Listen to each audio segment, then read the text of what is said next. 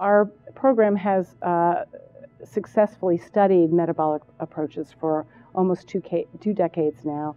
And so I think it's a very valuable approach. And I think Xera was at the forefront of trying to develop that approach. I don't think any one approach is going to be the answer, but I do think a convergence of approaches is needed, and the metabolic pathways and approaches that address metabolic pathways are critical.